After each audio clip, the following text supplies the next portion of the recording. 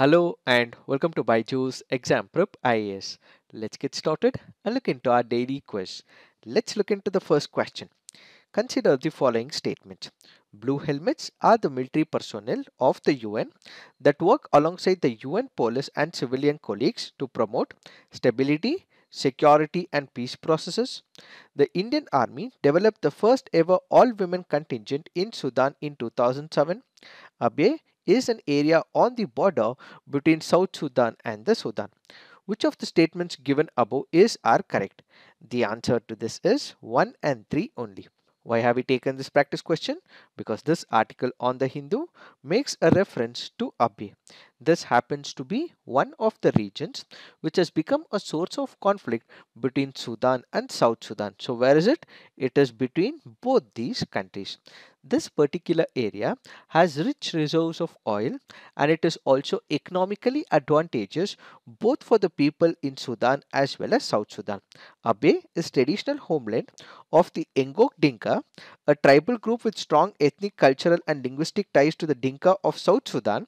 Messiah herders, members of northern nomadic Arab tribe, seasonally transverse Abyei and other north-south border areas with their cattle in search of water, pasture in the dry season and to trade goods as well. So because there are some economic advantages which can be derived from this particular place, it has become an area of conflict between the countries of Sudan and South Sudan. Now what we have is the Indian Army has deployed its platoon of women peacekeepers in the Sudan's hostile region, which happens to be Abyei. And when we look into the practice question, the first statement is right. Why? That is because yes, the blue helmets are the military personnel. As you can see from the image, all the women are wearing blue color caps. So blue helmets or blue caps are the people who are present in those peacekeeping operations. So the first statement is right. When you look into the second statement, the Indian Army deployed the first ever all-women contingent in Sudan in 2007. This happens to be a wrong statement. Why? Because it is not Sudan, but instead it is Liberia. So this happens to be the wrong statement. When you look into the third statement, yes, Abyei is an area on the border between South Sudan and Sudan. The first and the third statements are right. The second statement is wrong. So the answer to this would be C. And when we speak about the women peacekeepers, they are usually deployed in most of the regions primarily because they would be able to understand the emotions of the women in that particular area.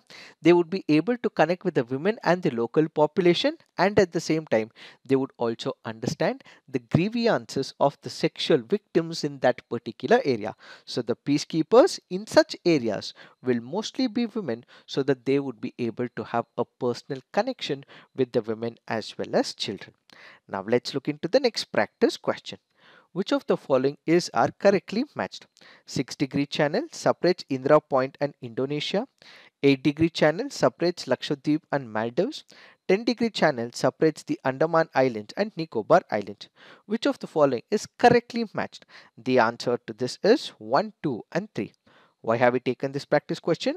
Because this article on the Hindu makes a reference to the 6-degree channel. So this 6-degree channel is basically one which separates the Indira Point and Indonesia. What is this Indira Point? When we speak about Indira Point, it is situated in Campbell Bay on the Great Nicobar Island. It is the southernmost point of India and is only about 150 km from Sumatra, Indonesia. It is located in Great Nicobar Tehsil. This place got the name Indira Point after Indira Gandhi visited the place during her tenure as the Prime Minister of India, and the southernmost point of Indian Union is Indira Point, which was previously known as Pygmalion Point or the Parsons Point. This point is located only 173 km from Ronda Island in Indonesia's northernmost province of Banda Aceh. Then what we have is the 8-degree channel. We also have the 10-degree channel as well. So the 10-degree channel is what separates Andaman from Nicobar, and then what we have is 8-degree channel which separates Lakshadweep. We have the Minicoy Island, and what we have is Maldives. As part of the assignment, you have to put on the comment section what is the 9-degree channel. Please put it on the comment section. What is this 9-degree channel? And at international level, we also have similar channels as well. What is it? Please mention on the comment section. Now let's look into the next practice question. The Arab Spring, a series of anti-government protests, uprisings and armed rebellions, started in which among the following countries? Algeria, Egypt, Libya, Tunisia. The answer to this is Tunisia. Why have we taken this practice question? Because this article on the Indian Express makes a reference to Arab Spring. What is this Arab Spring? Arab Spring was a wave of pro-democracy protests and uprisings that took place in the Middle East and North Africa. The regions of protest include Egypt, Tunisia, Yemen, Syria, Libya and Morocco. But where did it start? It started in Tunisia. Various economic and political causes, including increased population, leading to unemployment, were the causes that led to Arab Spring, a series of anti-government protests, uprisings and armed rebellions. The end goal of uprising was an increase in democracy and freedom. What exactly is the issue? When you look at all these Arab countries, most of them are run by the authoritarian regime. They do not have the democracy as well. Some of the basic rights that all of us have, they did not have these rights as well. And at the same time, human rights were being abused. There were continuously unemployment crisis which were increasing. They were not able to afford the food products as well. They were not getting any employment opportunities as well.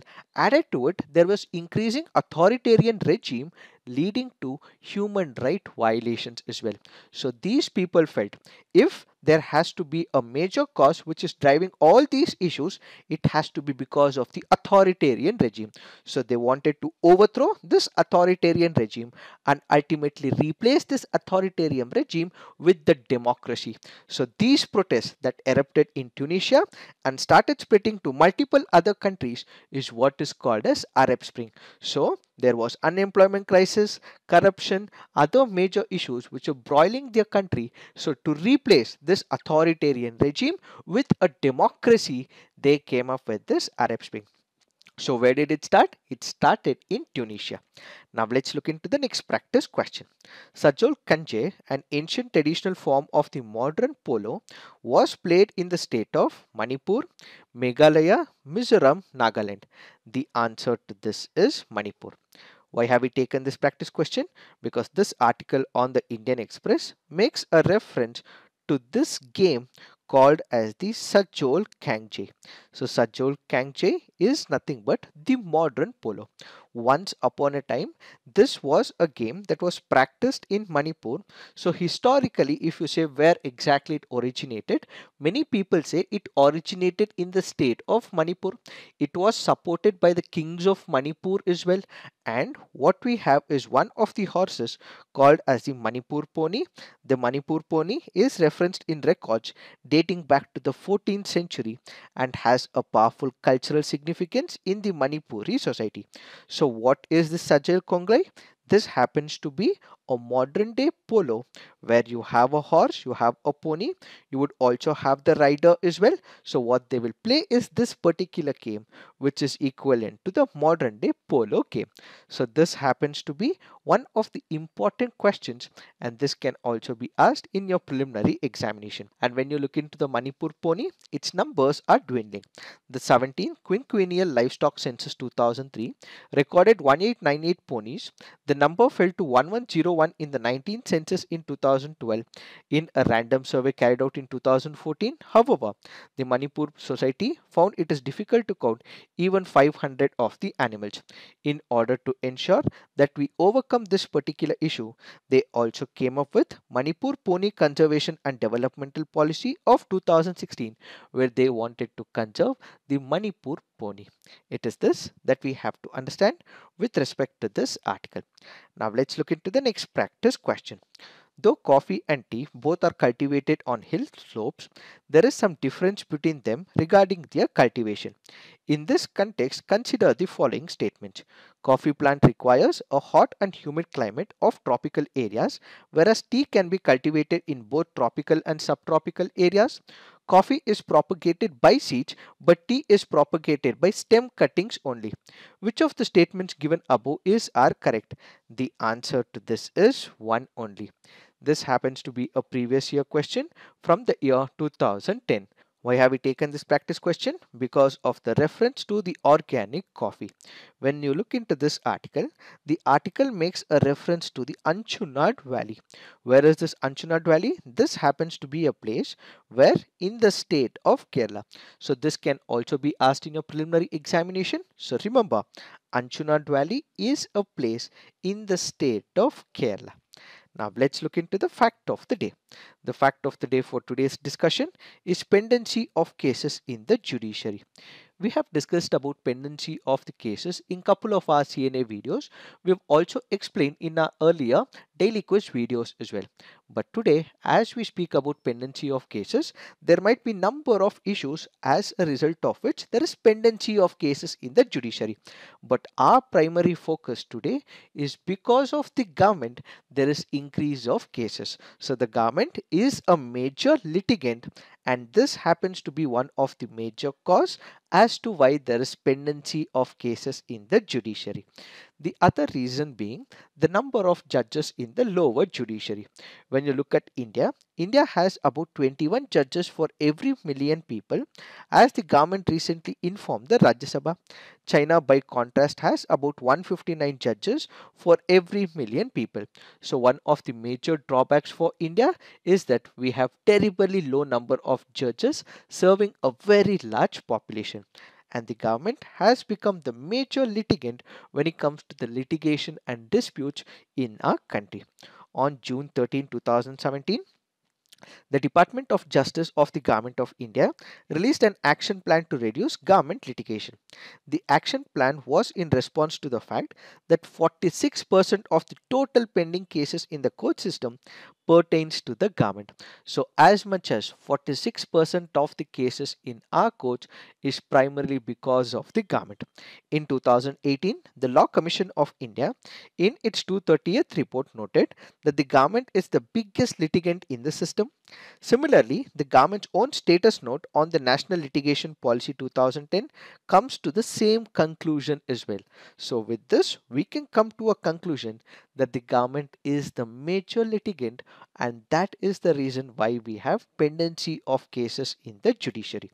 In order to overcome these issues, the government has also taken steps as well.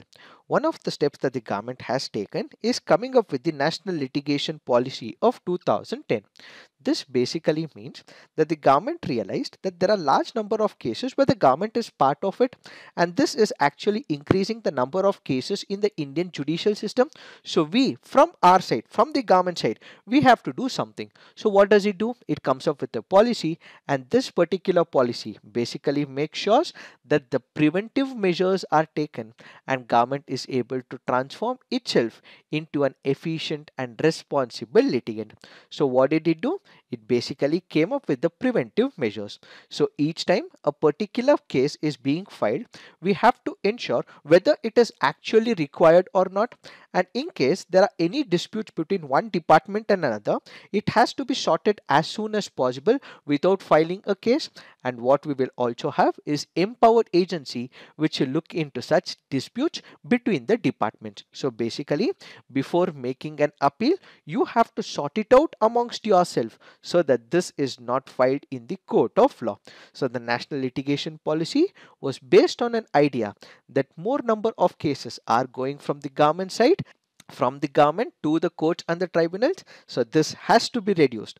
That is why the government came up with the National Litigation Policy of 2010. Added to it, the government also introduced LIMS project, which stands for Legal Information Management Briefing System. It intends to connect 55 ministries and their departments for litigation management, aptly named for it seeks to connect the various limbs of the governance of our country. As on January 3rd, LIMS shows that there are 6,22,000 cases involving the government pending before the court system. So what is this LIMS basically? This will have entry of the court case details, arbitration module, who are the advocate representing the government, and the data will be safe and secure in this system. Who are the users or who are the people who are part of this particular case, what has been the status of this case, and the message board displaying what this case is all about. So basically, it will give us an entire viewpoint about what this case is, who are the parties within the government, what is the case status, everything. So if there is a dispute where government is one of the party into it, all the idea about that case will be presented in this complete web-based issue. So basically, what are the advantages? Integration with websites of various high courts, district courts and tribunals such as CAT, APTEL, NCLT, so on and so forth. Provides complete solution about daily proceedings.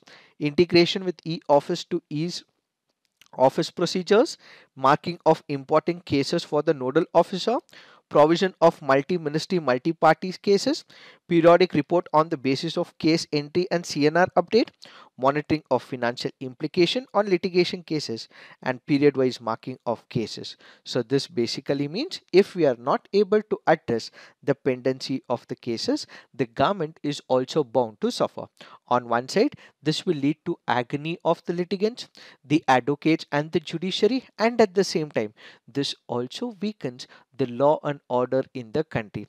And more the cases, more is the money that the government will have to spend, and it is eating into the public funds as well.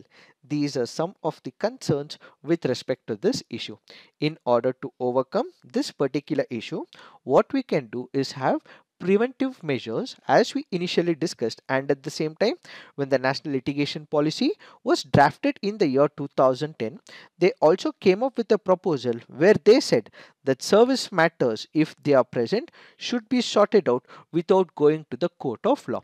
So what is the service matter? Let's say for example, there is a person who is employed with the government of India or with the relevant state governments. If he has an issue, he should not be going to the court of law directly. Everything should be fixed within the system, governmental system. Only when it is a matter which will require a constitutional interpretation, only then it should go to the court of law.